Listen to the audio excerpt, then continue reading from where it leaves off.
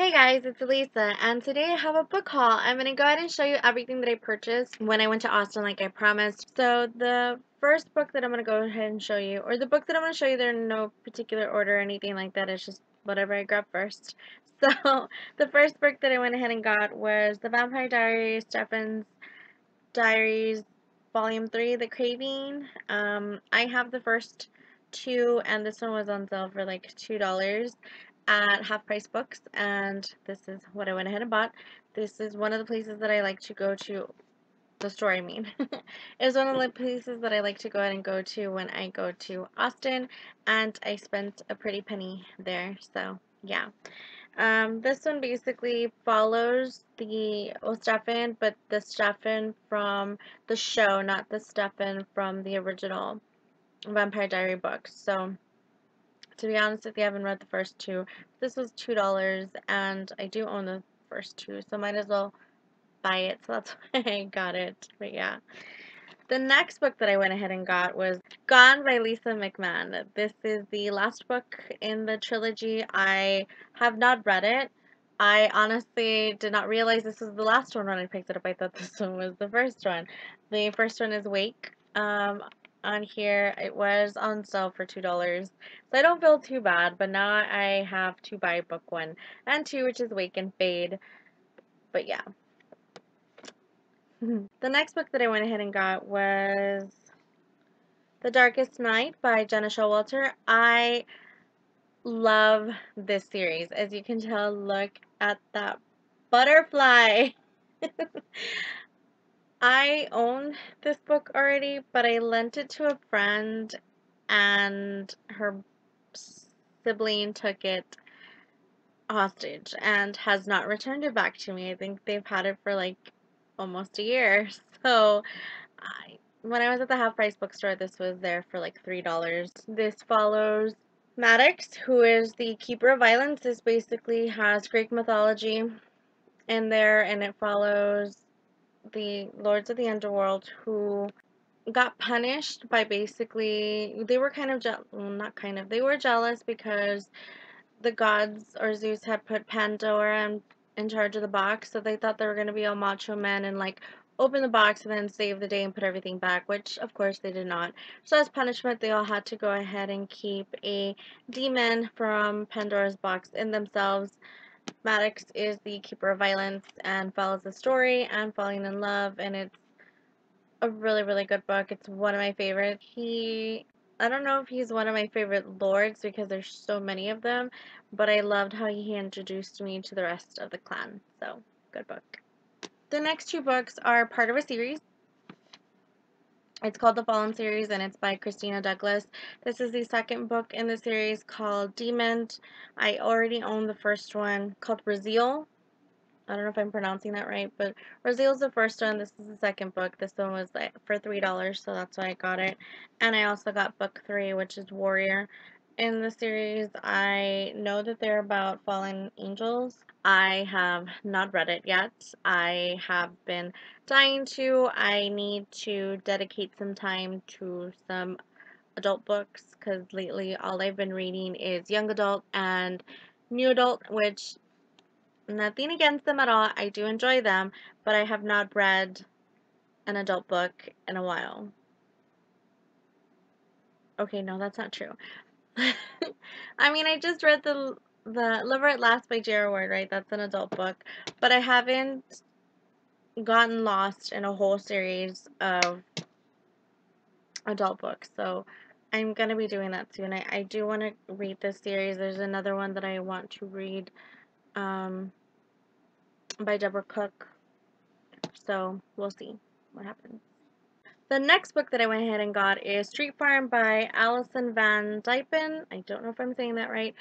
I have only read one book by her called Raven. I think it's called Raven. If not, I will put it somewhere here if I have it wrong.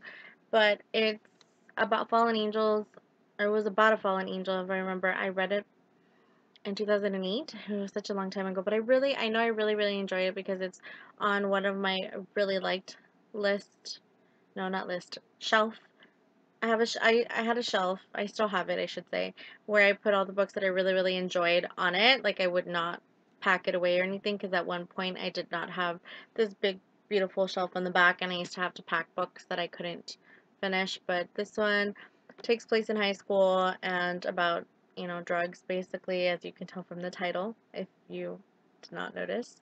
But I really enjoyed that story, so I always wanted to pick this one up. I think this was one of her first books that she wrote, and it was like $3, so might as well pick it up.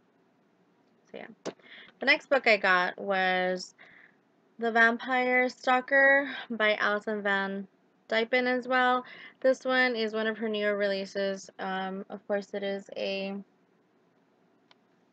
vampire book. It's about a girl who falls in love with a vampire hunter and follows their story. So, yeah.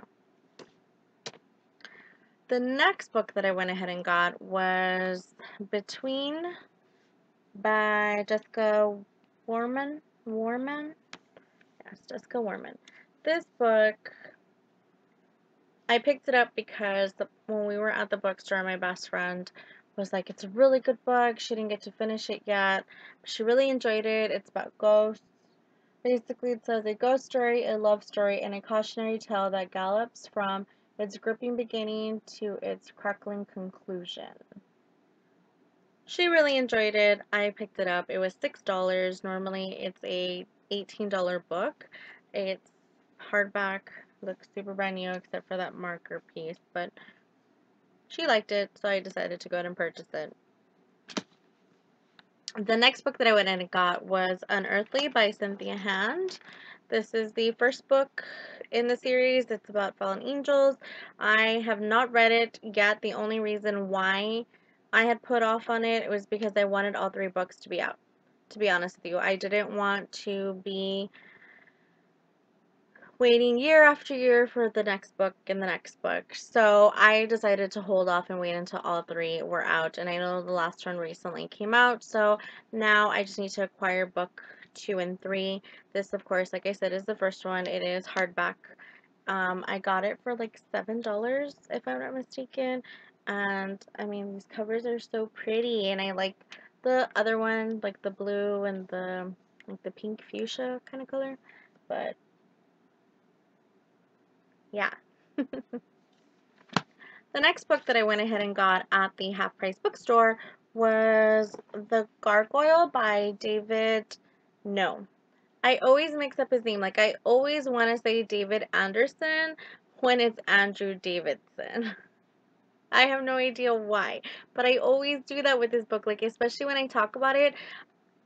I read this book years ago, and it is such a good book. It is sarcastic and funny and tragic and heartbreaking. It is such a good book, and this cover, I love this cover. I love it a lot. And then if you take off the jacket, it has like this very heart on it. The back, it's just like fire. And if you read the story, you'll understand why fire is such a big thing on here. And then it says, all things in a single book bound by love is what it says. So this is, oh, I love it. I really, really enjoyed this book. And I had to go ahead and get another copy of it. Because the one that I have is like an ARC that I've had for years. And there might be an ulterior motive as to why I went ahead and got this book. But I'm not telling. But I did really love this book. I really, really, really do enjoy this one. This is one of my favorite ones. When people ask me about an adult book to refer them to, and one that isn't too romantic or anything like that, like too, sexy time on there, like too romancy or whatever, like this is the book. Like if you have no problem with like a couple bad words, I shouldn't say a couple, there's quite a few bad words in a story, like this is a good book. I really love it. The last book that I went ahead and got from the half price bookstore was the Maze Runner series by James Dashner. I was super ecstatic, and look how much it was. It was $14.99. These are the UK version, so they look like this. I haven't taken them out of the box yet. The only reason why I haven't taken them out of the box is because I need to make room. Like, I really need to go ahead and rearrange my shelves is what I need to do. I have so many books, like, you guys don't understand. Like, I haven't had time to shelf them. So right now there's literally like 3 boxes in this general area full of books. Like, they're all right here. And when people walk into my room, you just see like these boxes. There's like 3 big boxes full of books. So I was gonna do it today, but then it was so hot and my family was playing bingo and I don't know, just didn't do it. Anyways, so there's actually like 2 places that I like to go to when I'm in Austin, like 2 bookstores. So the Half Price Bookstore, because I don't have one in the area that I live in, and another one is called Book People. And the reason why I like Book People is because you can go, that's where a lot of writers go when they have like book signings and stuff like that in Austin. It tends to be at Book People. And also they'll have excess signed editions, and I love that. Like, I love that about that store. And it's actually like 3 stories, but 2 stories is where the books are. So the bottom is mostly like sci-fi and adults, and then the second floor is young adults, middle grade, and then some. My friend found a business book, so I don't know what other books are on. Yeah, because on the when you walk up the stairs, it's on your right hand side. So on the left hand side, there's other stuff. I don't remember. I didn't go to that side because that's not what I was looking for. Anyways, so what I went ahead and bought at Book People were 2 books. The first one I got was Pharm by Emily McKay, and it is a signed edition, as it says. This book, I know a lot of booktubers had talked about it, of getting it and wanting to go ahead and read it. I think it's interesting. 2 sisters living on a farm because they're basically vampires rule the world and they herd people into these like farms and stuff and trying to escape. But what made me pick this one out of all of them, because there were so many books that they had signed, like they had Marissa Myers, like the Cinder and Scarlet, and oh, they had Beautiful Redemption signed. That one I wanted so bad, but I already own it, and I don't know, I could have given my book to my cousin who lives in Fort Worth, but I don't know, I wasn't thinking that, but there was, anyways, so there were so many books that were signed, and I didn't know which one to go with.